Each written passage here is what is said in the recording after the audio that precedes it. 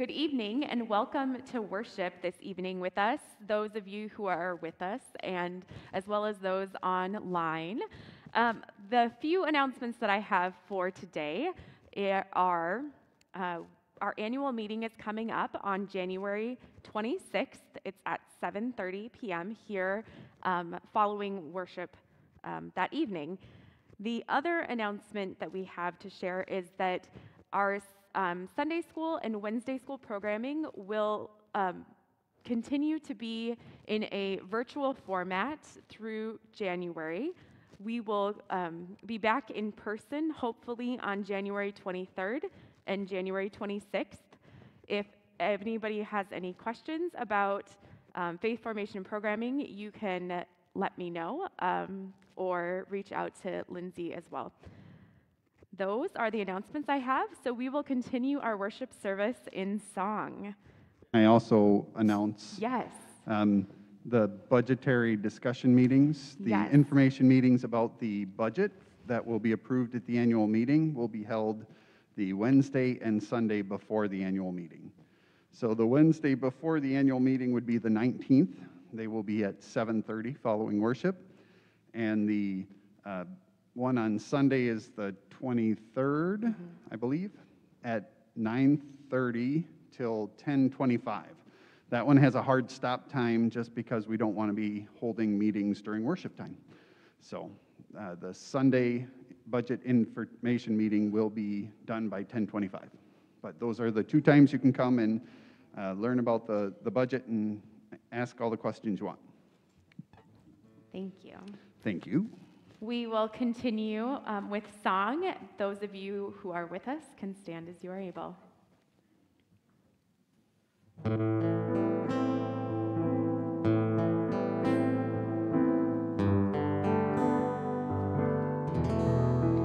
Mary, did you know that your baby boy would one day walk on water? Mary, did you know that your baby boy would save our sons and daughters? Did you know that your baby boy has come to make you new? This child that you deliver will soon deliver you. Mary, did you know that your baby boy will give sight to the blind man? Mary, did you know that your baby boy would calm a storm with his hand? Did you know that your baby boy has walked where angels trod? And when you kiss your little baby, you've kissed the face of God. The blind will see, the deaf will hear, the dead will live again. The lame will leap, the dumb will speak, the praises of the Lamb. Mary, did you know that your baby boy is Lord of all creation? Mary, did you know that your baby boy will one day rule the nations? Did you know that your baby boy was heaven's perfect lamb? And the sleeping child you'll worry, he's the great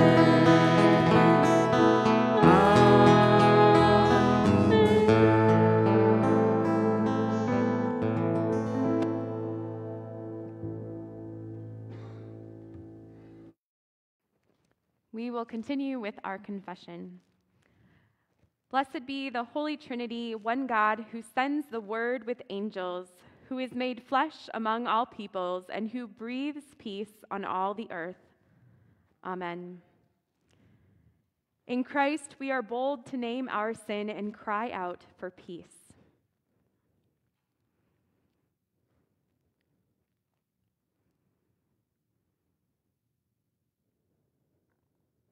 Holy God, we confess our sin before you. We replace compassion with competition. We seek what is mighty while ignoring the meek.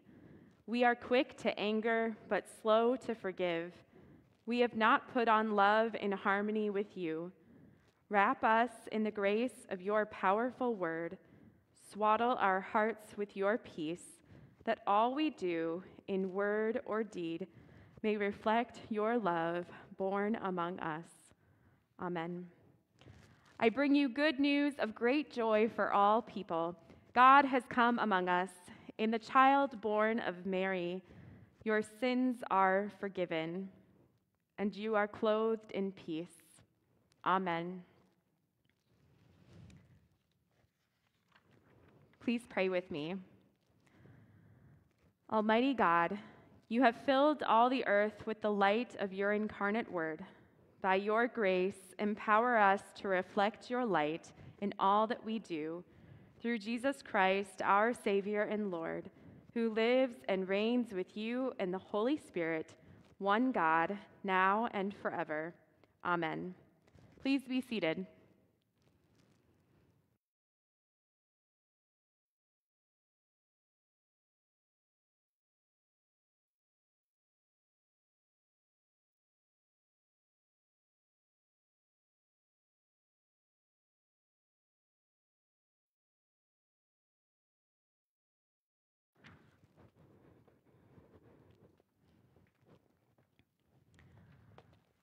Our first reading comes from the book of Sirach, the 24th chapter. Wisdom praises herself and tells of her glory in the midst of her people. In the assembly of the Most High, she opens her mouth, and in the presence of his hosts, he tells of her glory. I came forth from the mouth of the Most High and covered the earth like a mist. I dwelt in the highest heavens, and my throne was in a pillar of cloud. Alone I compassed the vault of heaven and traversed the depths of the abyss. Over waves of the sea, over all the earth, and over every people and nation, I have held sway. Among all those, I sought a resting place. In whose territory should I abide? Then the Creator of all things gave me a command, and my Creator chose the place for my tent. He said, "Make your dwelling in Jacob, and in Israel receive your inheritance." Before the ages, in the beginning, he created me, and for all the ages I shall not cease to be. In the holy tent I ministered before him, and so I was established in Zion. Thus, in the beloved city, he gave me a resting place, and in Jerusalem was my domain. I took root in an honored people, in the portion of the Lord, his heritage.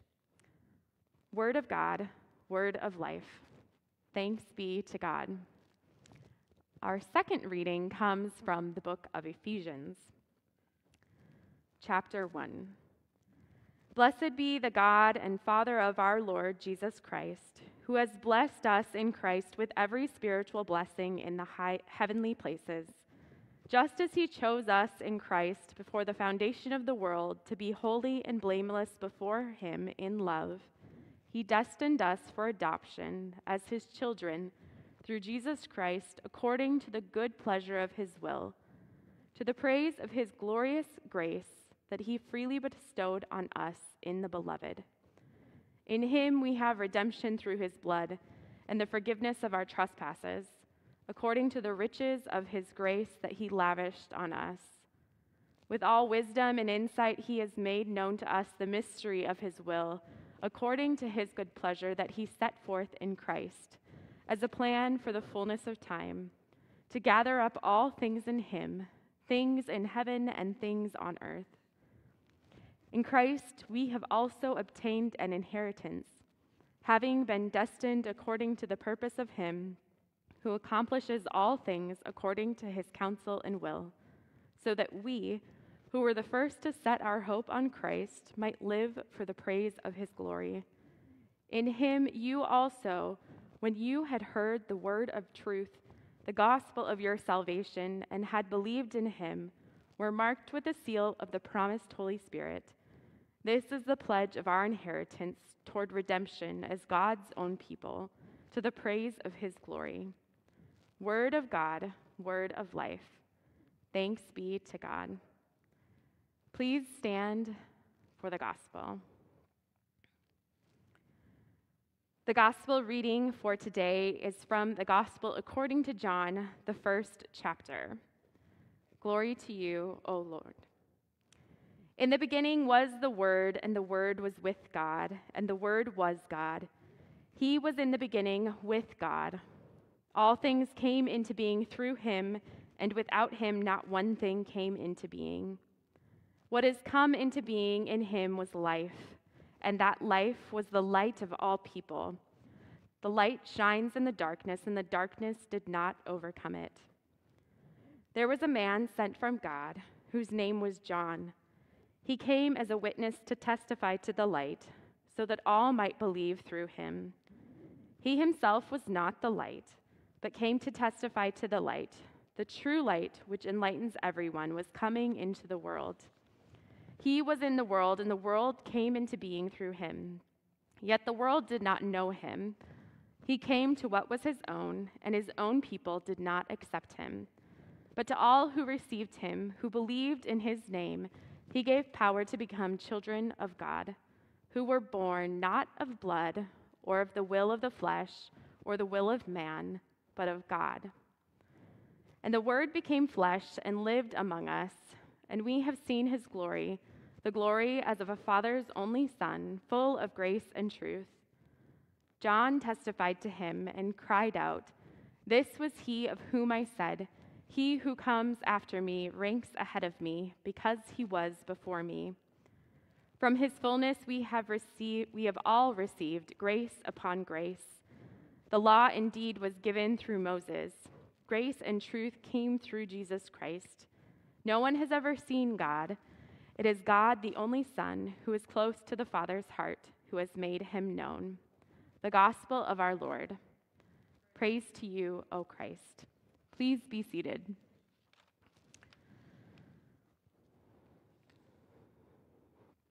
Grace to you and peace from God, the author, Jesus, the Word, and the wisdom who guides our way. Amen. Merry Christmas. Happy New Year. It is the 12th day of Christmas today, so we can still say Merry Christmas. And we still have just a few more hours, I guess, until Epiphany. So Epiphany is tomorrow. Until then, I will say Merry Christmas. Okay, so our readings for this week take us back to the beginning. Not the beginning of the story of Jesus' birth, but rather to the foundations of the earth and the creation of all things. The Gospel of John tells us that the Word has existed since the beginning. This Word we have come to know as Jesus Christ.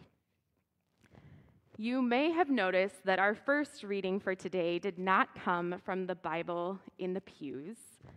However, you might recognize the book if you grew up in the Roman Catholic tradition or have done extensive Bible study.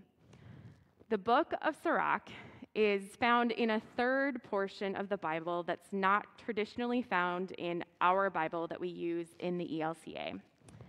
Like the book of Proverbs, Sirach is a book of Jewish ethical teachings, and in this reading for this week, we hear from the perspective of wisdom. Wisdom is personified as one who was with God at the creation of all things and who covers the whole earth. She offers human beings sound advice for negotiating their lives, and what makes her counsel so authoritative is the fact that it emanates from the very source of life. At the beginning of a new year, we might all be tempted to create resolutions about our lives, only quick to abandon them in the next week or two, favoring the ease of what we knew before. Wisdom might not give us a life plan, but this passage does give us a couple of characteristics that we could maybe live by. The first is that wisdom is found in community. Wisdom is not a trinket that's hidden high on a shelf. She says, "My Creator chose the place for my tent. He said, 'Make your dwelling in Jacob.' Thus, in the beloved city, he gave me a resting place, and in Jerusalem was my domain. I took root in an honored people." Even though this wisdom is everywhere, from the highest vault of heaven to the deepest depths of the earth, she desires a place to settle down, a place to rest, a place to call her home. In our world, community might mean a lot of different things. We might talk about our community as being Casson Manorville or Southeast Minnesota. We might talk about our community as being part of the Midwest of the United States, or we might talk about our community as global citizens.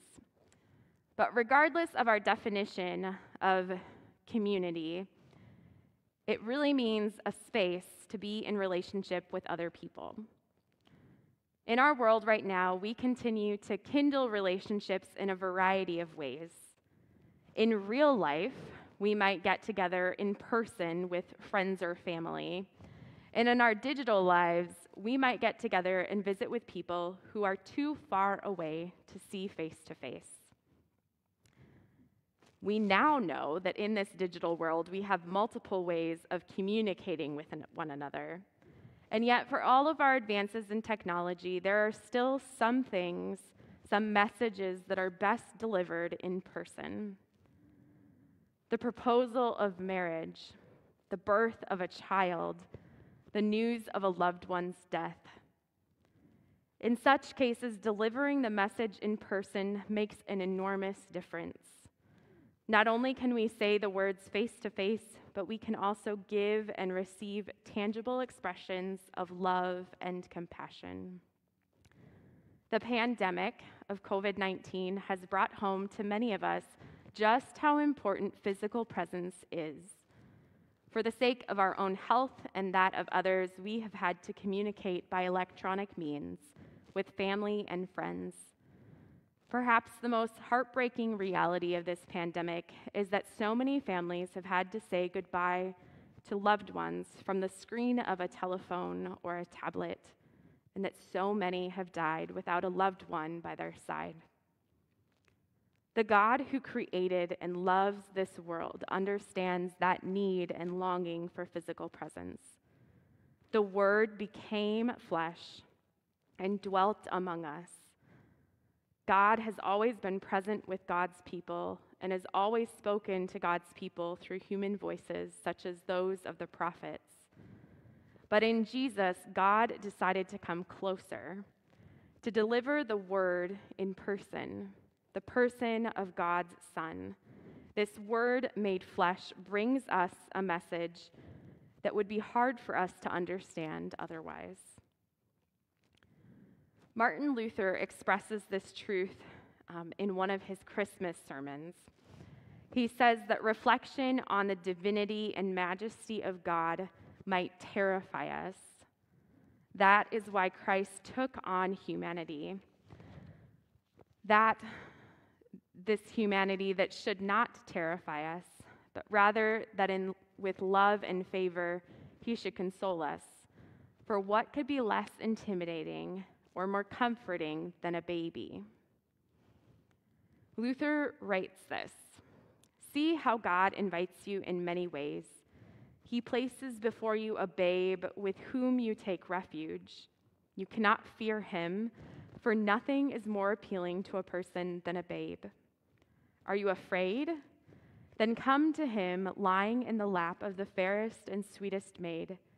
You will see how great is the divine goodness, which seeks above all else that you should not despair. Trust him. Here is the child in whom is salvation. To me, there is no greater consolation given to humankind than this, that Christ became human, a child, a babe, playing in the lap of his most gracious mother. Who is there whom this sight would not comfort? Now is overcome the power of sin and death and hell and conscience and guilt. If you come see this gurgling babe and believe that he has come, not to judge you, but to save. Of course, the baby in the manger is only the beginning of God's message to us in this Word made flesh. But in this baby, we begin to see and understand the very heart of God. No one has ever seen God. It is God, the only Son, who is close to the Father's heart, who has made him known. In the Word made flesh, we see a heart so full of love for us that it will go to any length to reach us. It will stop at nothing to make us God's own. Not even the frailty of human flesh, nor the darkness of suffering and death can keep God from us, nor us from God. For the light shines in the darkness, and the darkness did not overcome it. Another characteristic of wisdom from Sirach that we learn from is how she occupies herself with serving God. Not only does wisdom come from God, but also leans into a life that reflects God to others. In Paul's letter to the Ephesians, he begins with this blessing, a blessing to the people of Ephesus. Like wisdom, in Christ we have also obtained an inheritance, having been destined according to the purpose of him who accomplishes all things according to his counsel and will, so that we who were the first to set out hope on Christ might live for the praise of his glory.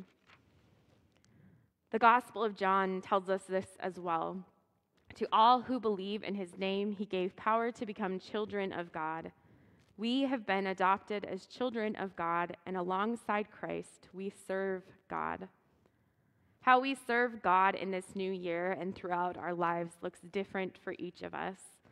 As the body of Christ, we have different gifts and talents to use as we work alongside one another for the glory of God.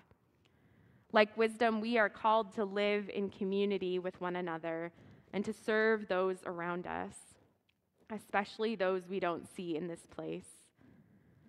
We are called not to better ourselves or to be better Christians. We are called to be Christ in this world. For this work and throughout the year, I will leave you with a blessing. It comes from a book called Ordinary Blessings by Metta Herrick Carlson. It's called For the New Year. Before resolutions, reflection. Last year merits a moment for setting free both grief and gratitude for what has been and the things within and beyond our control. Remembering grants time to ask, am I running away from what was or toward what might still be?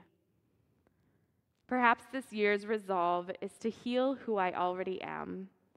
My person does not need fixing or replacing so much as mending and gentle attention. This requires deeper promises, a sacred acceptance of the one who deserves so much more than this annual beatdown, this withholding of grace and tenderness. Begin by reacquainting yourself and confessing the fear of being truly known. That is resolution enough today and every day. Amen.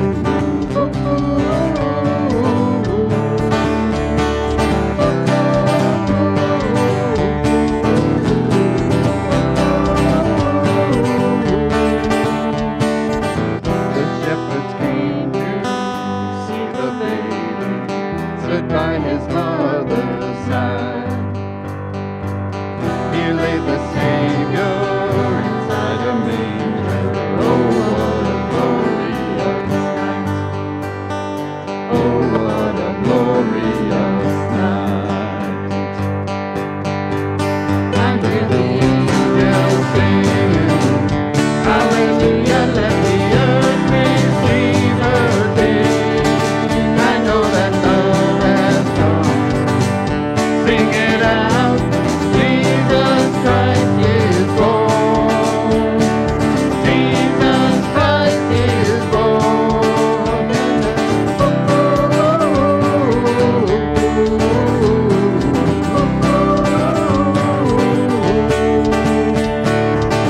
The shepherds wondered, they couldn't hide it, told everyone in sight.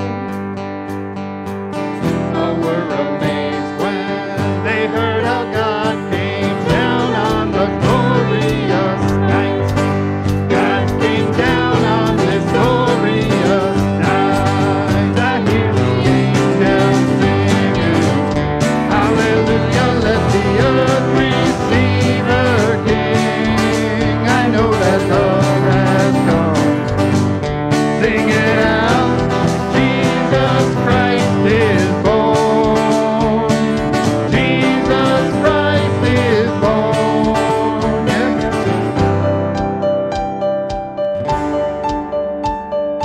Glorious, glorious, what a glorious night. Glorious, glorious, what a glorious night. I hear the angels singing, hallelujah, let the earth receive her King. I know that love has come. Sing it out, Jesus Christ is born. I hear the angels singing, hallelujah, let the earth receive her King. I know that love has come. Sing it out, Jesus Christ is born. I heard that Jesus Christ is born.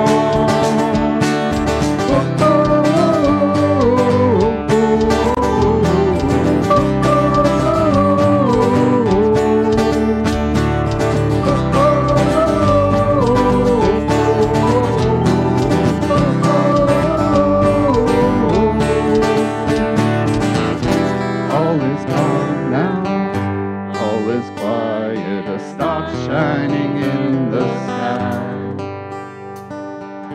Below in Bethlehem, the King is sleeping. Oh, what a glorious night. Oh, what a glorious night.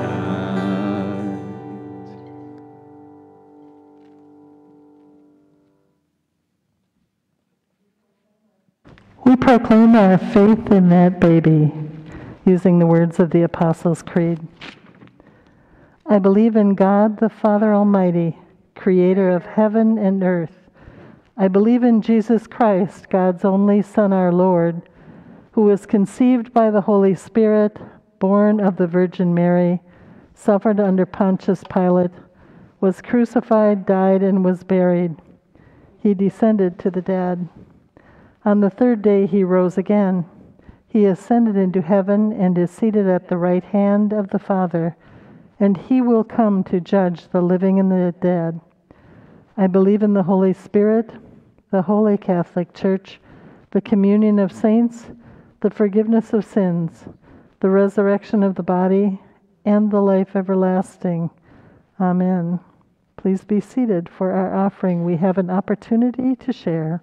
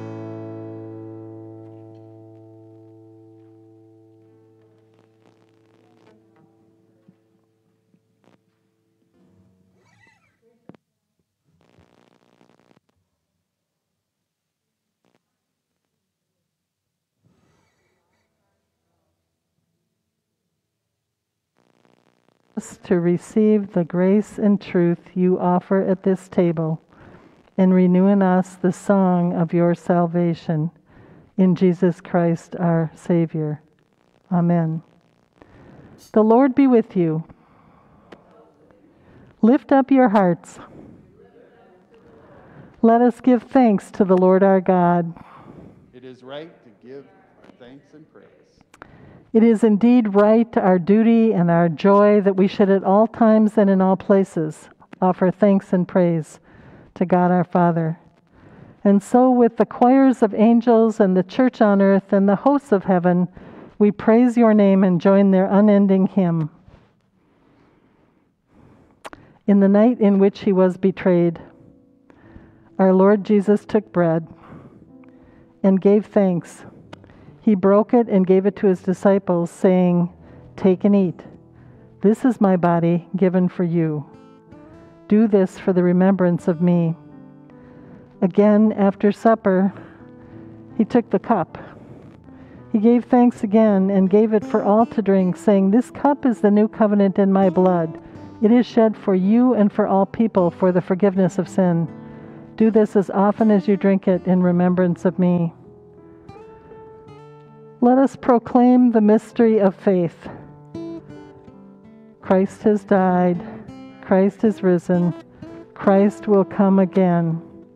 With this bread and cup we remember your word dwelling among us, full of grace and truth.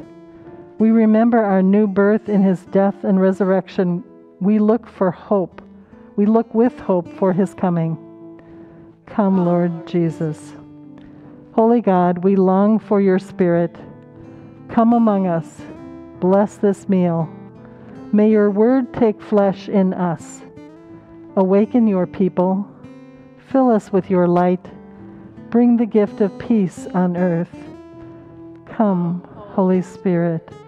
All praise and glory are yours, Holy One of Israel, Word of God incarnate, power of the Most High, one God, now and forever. Amen.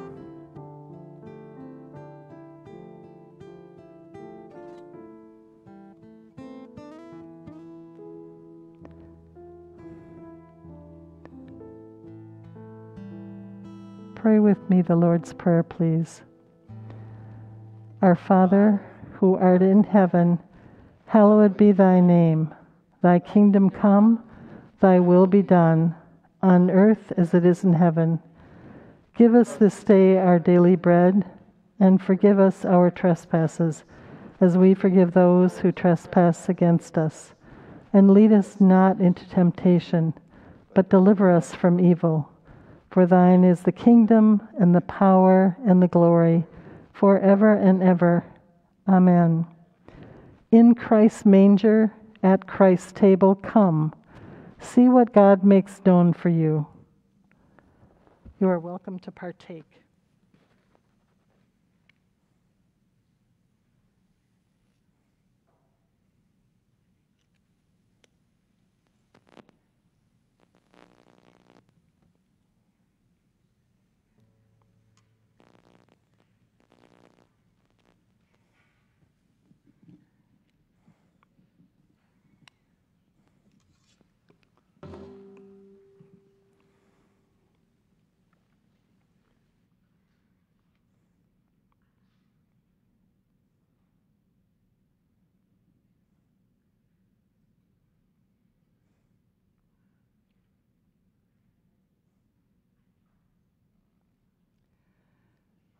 We thank you, wondrous God, for Jesus, God with us.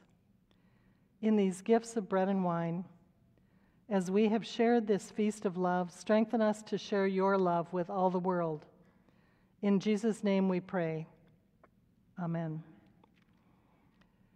Joining our voices with the heavenly hosts and the Christians throughout time and space, let us pray for the church, the world, and all those in need. You make yourself known in the gift of language in diverse forms. Draw our attention to those who communicate through sign, braille, and technology.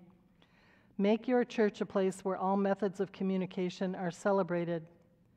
Merciful God,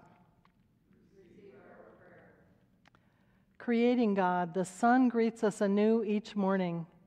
Thank you for waking us up today to witness and share your abundance.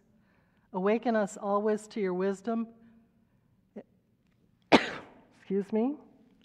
and deepen our care for your natural world.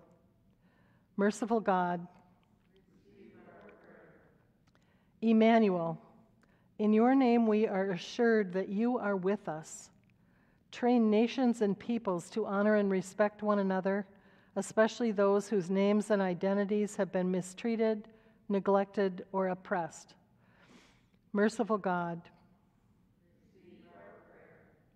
you adopt us as your beloved ones. Accompany parents and children navigating the adoption process, especially those in the foster system. Sustain those struggling with infertility or pregnancy loss. Tenderly embrace all in need. Merciful God, you journey with us through change. Guide those assuming new roles in this congregation or making transitions in their families, workplaces, or communities. As the seasons and the calendar change, equip us for unexpected challenges. Merciful God, we give you thanks for all who modeled lives of loving service.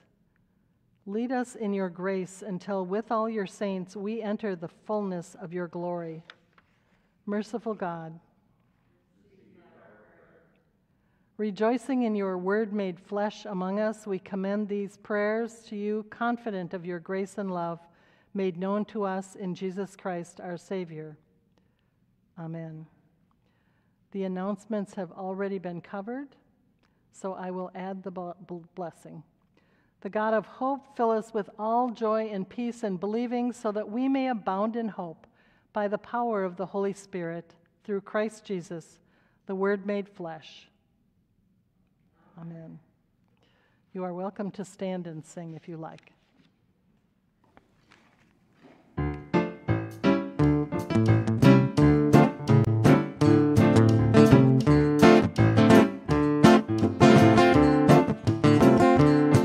God rest ye merry gentlemen, let nothing you dismay. Remember Christ our Savior was born upon this day, to keep us all from Satan's power when we were gone astray. Oh, tidings of comfort and joy, comfort and joy. Oh, tidings of comfort and joy.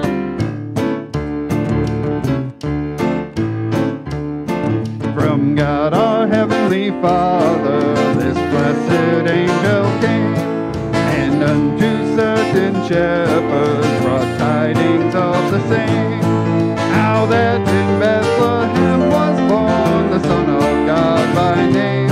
Oh, tidings of comfort and joy, comfort and joy. Oh, tidings of comfort and joy. Oh,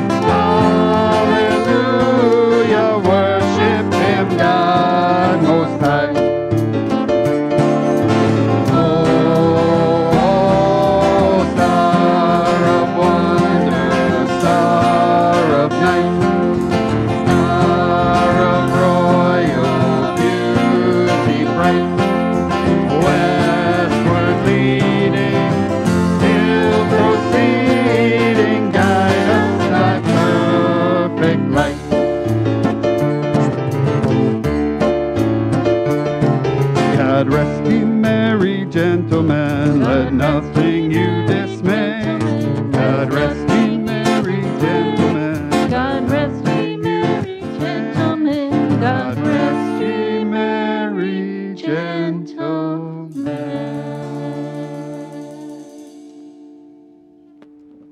Go in peace, rejoiced in Christ our Savior. Amen. Thanks be to God.